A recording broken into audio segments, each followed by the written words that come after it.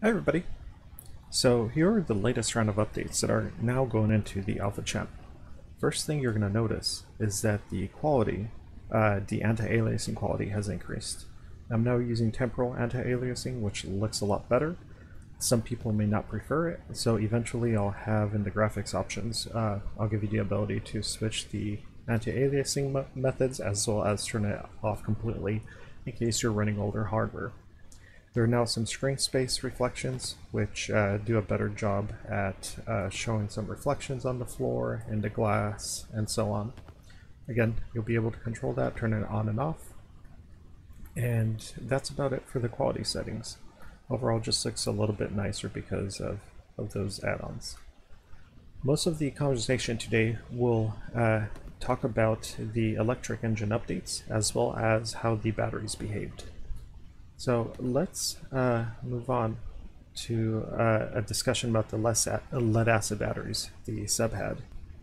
So I've covered this before in other videos, and we'll probably have some final videos once the game is done. Basically, the sub had two batteries. Each one was made of 62 cells. Each cell sat at around 2.1 volts. And when you take the full capacity of the batteries together, we could see that at a discharge rate of about 200 amps, we had 50 hours worth of capacity, or 9,800 amp hours. At a really high discharge rate, basically the electric motors full on and all the different auxiliary items in the boat on, we only had about 90 minutes worth of capacity, which equals about 5450 amp hours worth of storage. And unfortunately, what we notice here is that the final cell voltage was really low. So this is definitely not recommended. It's emergency mode because there are side effects when you run lead acid batteries this low, the deep discharge. So under the hood, the simulator does simulate, based on the amperage draw, the capacity of the battery. The other thing that we're simulating is the resting voltage, as well as the voltage under load. So the C rate of a battery is basically the discharge level that you're putting out relative to the capacity of the battery. And this is a standard curve that you can see here for lead acid 12 volts, even though we're working with 2.1 volt cells in the game. You can see that based on the state of charge shown at the bottom, there is a drop in voltage based on how much you're discharging. So at 100% capacity when the battery is full, if you were to pull 1/3 of the amperage relative to the capacity, so let's say you had a 100 amp hour battery and you're pulling 30 amps, you would drop from 12.7 volts down to about 11.7.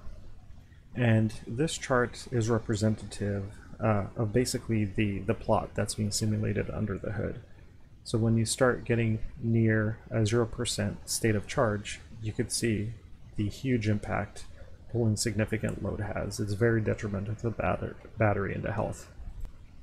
And here is just another chart showing basically similar data based on the discharge level relative to the capacity of the battery, just how long a typical battery lasts.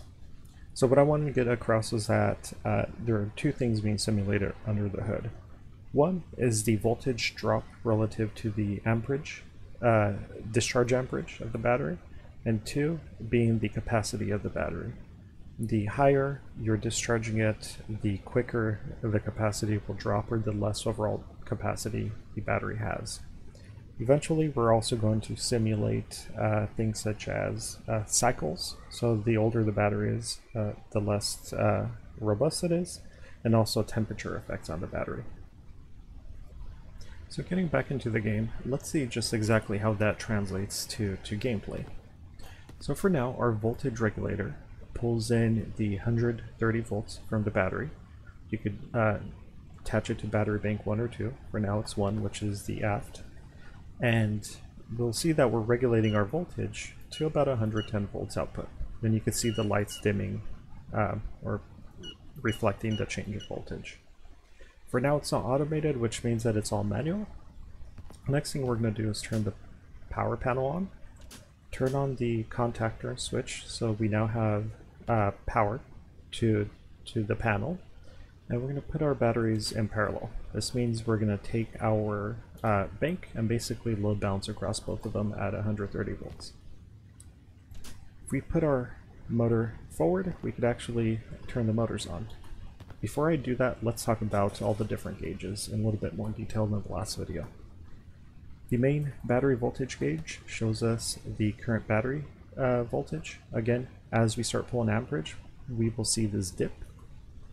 The ventilator amp meter shows us how many amps we're pulling for the ventilator, and eventually we'll be able to control the speed of the ventilator. We need to cool down these electric motors, both when we're running them as well as when we're running them in charging mode, since they could put out a lot of heat.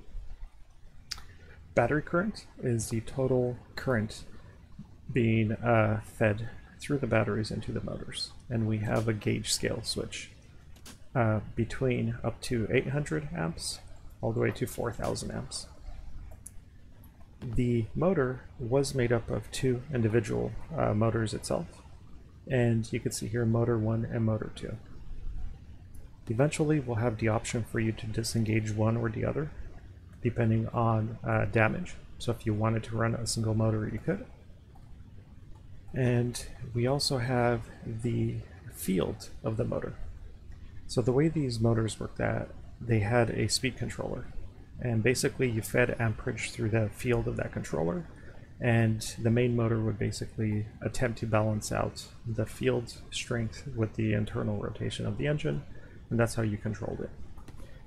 So at 0% power, or 0% resistance here on the speed controller, we were feeding 11 amps through the field. So the motor did move. You couldn't have the motor off. So if it was engaged, it had minimum RPM. So we would start at 11 amps, and the field strength would go all the way up to 26 amps. So what we'll do here is we'll put the motor in series, which means it will have the maximum resistance and the slowest speed. So once we engage it, we get it to minimum RPM. You'll see here it's about 50 RPM on this motor, because you did need some power to basically get the motor spinning. So there's a minimum amount of current you had to push. And this is almost creep mode. So creep mode actually had its own button, and it would go a little bit slower than this, but basically this is the minimum safe speed we would achieve manually. We'll do the same thing here.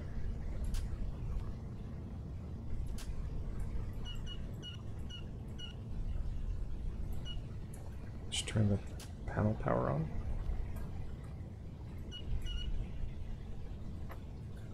Let's see. Oh, I missed the direction. Alright. And we will dive.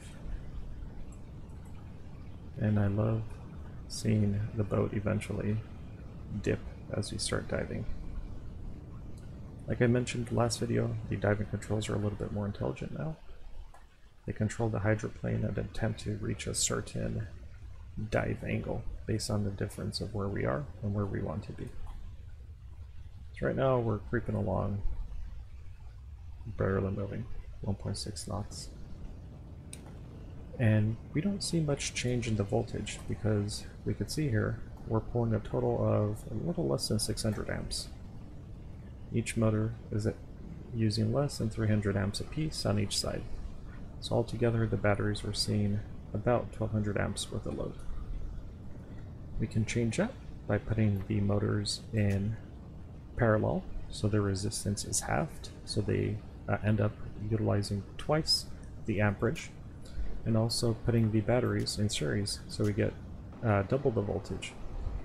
And what you'll notice is, as I'm doing this, the lights flicker. Like I mentioned, we have a drop in voltage, and because the regulation is manual, we're now near 100 volts instead of the 110 we were at before. Again, if I was to step back, you can see the lights flicker.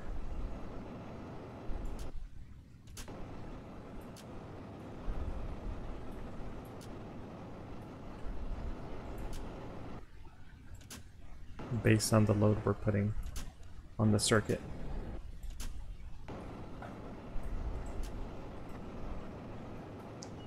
In a maximum, which would be done through very short bursts, Usually this was a maximum of 75% speed control at this rating. We are pushing now almost 320 RPM. So this is above the rated capacity of the motor. Definitely not recommended. We changed the gauge of the amperage. We're now at 1.6 thousand amps per motor.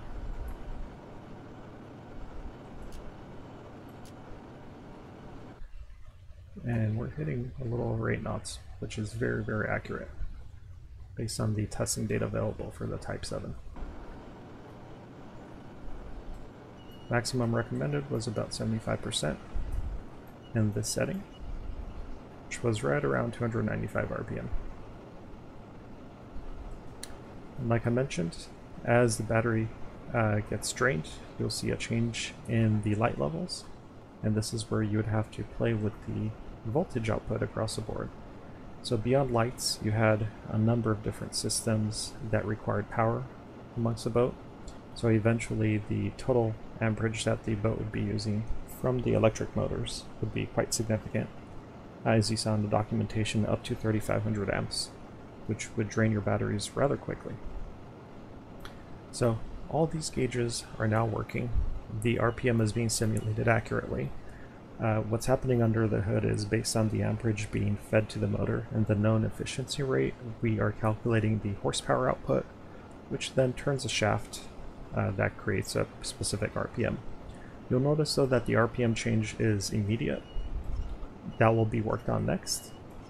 And also the interaction between the diesels and the electrics and the clutches in between will be tackled. Because if you ran out of high pressure air and you can start your diesels, you could actually use the electric motor to spin the shaft to get the diesel started and then basically disconnect the motor, or run it in charging mode if you wanted to, once the RPM was significant enough. So this is out in alpha now, and we can see, looking at the speed, 7.5, 7.6 knots or so, that this is pretty accurate based on the data available, the known performance data. And eventually, when the batteries do start losing capacity and voltage, the RPM would be affected, everything would be affected. So hopefully you guys are enjoying seeing this, and look forward to being an engineer in the electric motor compartment. 1 or 2 engineers, depending on how many subsystems you want to turn on or off and how many you want to manually control versus automate.